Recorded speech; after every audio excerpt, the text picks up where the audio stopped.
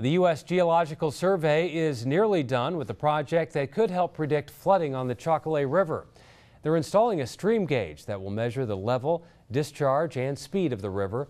There are already 160 stream gauges set up in rivers and streams around Michigan. The U.S. Geological Survey chose the Chocolay River in part because it feeds into Lake Superior. Before you can really make any kind of a management plan for a river, you need to know how much water you have, and what are its highs and what are its lows.